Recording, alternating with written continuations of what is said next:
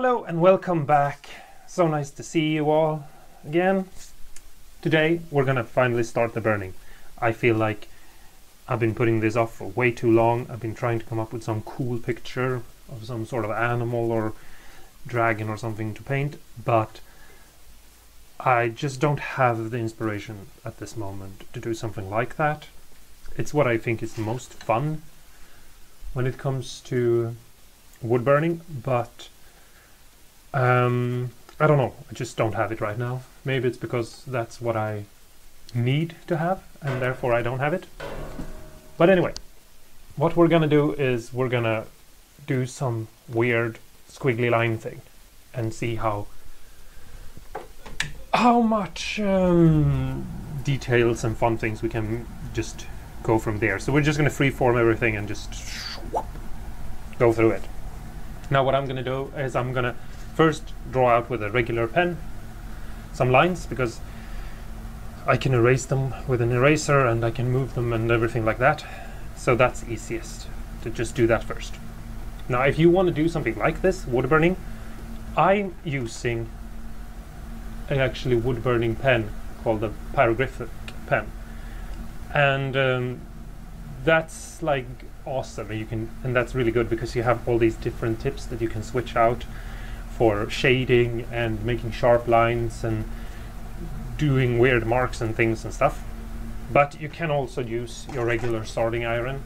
It's not as good, but you can get some really nice results with that. But since I have this one, I'm going to use this one. But don't think that you can't do this with the soldering iron. It takes more time, it's a little bit harder, but it's not like impossible. And also these are like maybe around 40 bucks, which is, I don't know, if you plan on doing a lot of wood burning and maybe wood burning guitars, I think that's a good investment. Like always buy the most expensive tool you can afford, basically. So we're just gonna get started with first drawing some lines and trying to come up with something that looks neat, and then we're gonna burn some of those lines in, and then we're gonna continue burning other lines in. So yeah, we're just basically gonna put down a layer and then a layer and then a layer and then a layer. So stick around.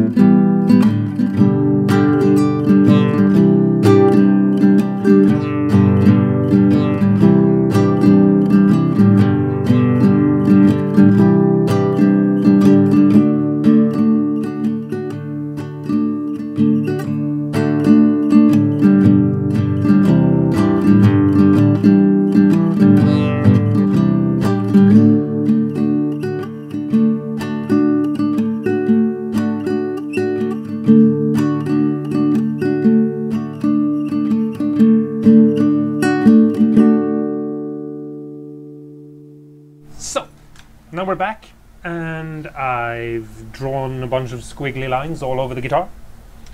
And now I have to start making more details, so it isn't just squiggly lines, basically. And since I'm sort of freestyling, I don't really have an idea of what I'm doing.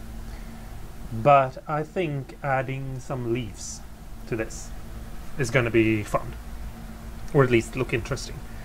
So I'm going to start off by just trying to draw some in,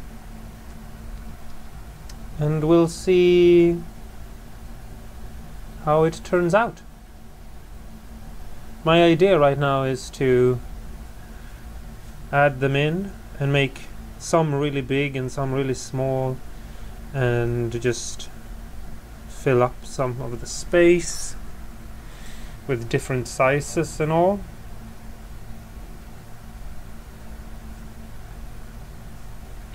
You know, and then try to match the color of them with the pickguard to make everything look sort of uniformed and nice, and like, you know, like I meant for it to look that way, which is, you know, always a plus.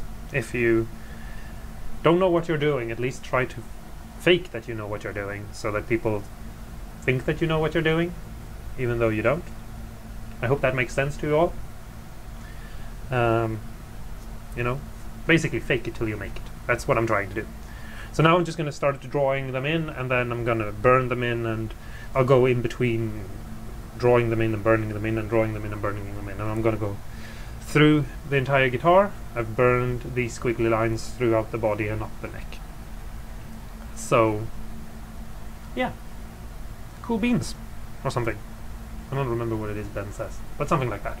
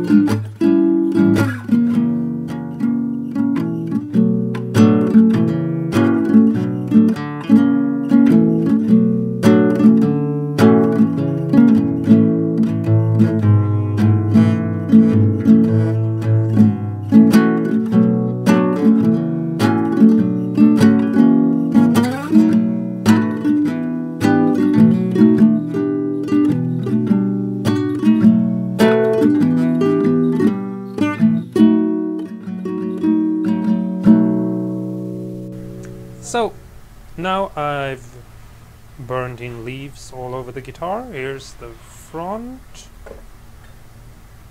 and here is the back, and now I'm gonna continue up the neck. See you in a bit.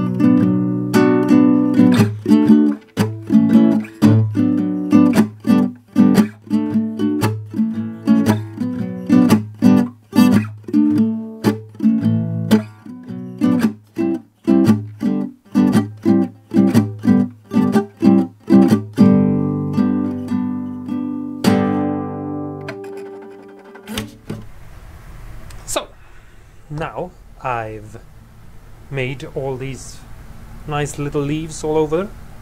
It's on the front, and it's on the back, and it goes up the neck, and we have a little doodle on the 12th thread as well. The next step is, well, the next step I think that I'm going to do is, I think I'm going to color in all these leaves with a color that matches this one. I'm not sure I'm going to be able to get it perfectly the same, but I will try. It's not the same kind of wood, but I will do my best. I want to thank all the nice people who have left awesome comments. You guys are really awesome. And it's really nice, especially in the last video where I actually was feeling a little bit blue for making mistakes. But I feel like now that I've done this, everything is coming together nicely. So thank you all very much for the nice comments, and thank you for watching, and keep on being awesome. You're doing a good job at that. Bye bye.